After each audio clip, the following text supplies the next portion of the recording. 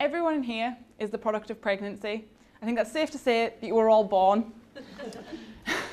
In the UK, 1,900 babies are born every day, and that actually is one born every minute.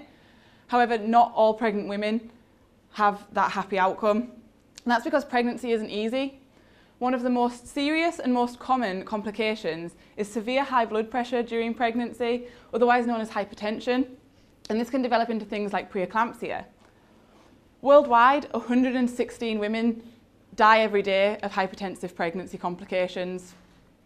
And this isn't a new disorder. We've known about this for millennia. It was first described in ancient Greece in 400 BC, yet we still don't fully understand it and we still don't have a cure. What we do know is that there's an organ that influences it. This organ's the placenta. It's unique to pregnant women and it's absolutely vital for a successful pregnancy. It's the constant companion of the baby 24/7 for 9 months developing in the womb. And its main role is to provide this baby with oxygen and nutrients. It does this by changing the blood vessels in the womb of the mother, making them larger and wider, directing the blood flow to the placenta so it can take the oxygen and nutrients and pass those on to the baby. Problems arise when this goes wrong.